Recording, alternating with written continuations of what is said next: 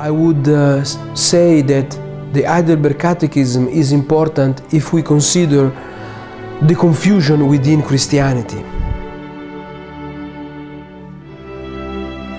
People don't understand what the gospel is.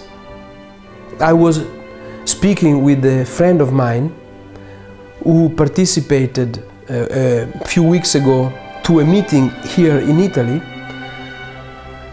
a meeting of some evangelical leaders and churches, and all these leaders were speaking about how to have an influence as evangelical people on the Italian culture.